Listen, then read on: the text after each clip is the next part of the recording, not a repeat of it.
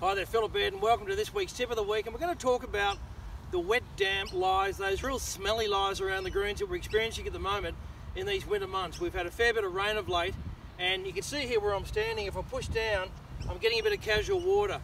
So if it's borderline whether you're going to actually get relief and you have to play that shot, I want to give you the tools today to be able to get it on the green to 6 feet and give yourself a chance for that pass over, that critical pass over that we're all striving to do every day.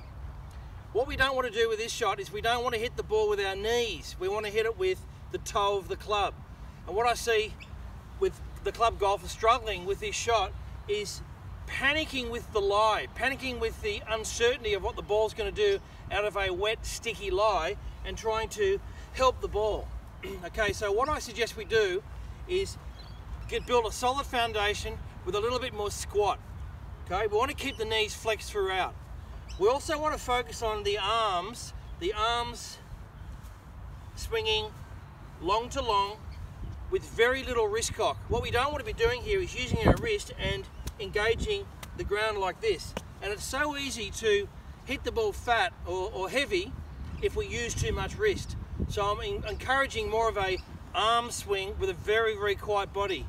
Even if you catch the ball a little bit thin, it's going to get the ball on the green to sort of 6 feet to give yourself a chance. So what I'm going to focus here with our setup, I'm going to set up normal, but I'm going to lift the hands a bit higher. So the shaft's going to be quite vertical. Now what that does is it exposes the toe of the club. I'm going to try to hit the ball off the toe of the club, which is the sharpest part of the sand iron. What I don't want to do is have the whole sole being presented to the ball where I could scull it or the leading edge could hit it heavy. So I'm actually going to try to just clip it clean with that sharp pointy toe of the club. Let's give it a go.